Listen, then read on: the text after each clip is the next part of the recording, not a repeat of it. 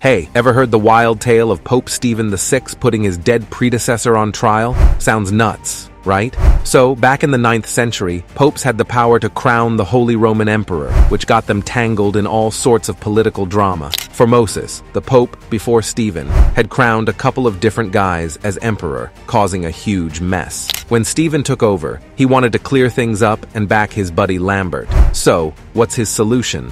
He digs up Formosus's body, dresses it up, and puts it on trial. Yeah, a real courtroom drama with a corpse. They even had someone speak for the dead guy. Stephen threw all sorts of accusations, and no surprise, the corpse lost. They chucked poor Formosus into a river. But the whole thing backfired big time. Stephen's reign? It tanked soon after, and he ended up executed.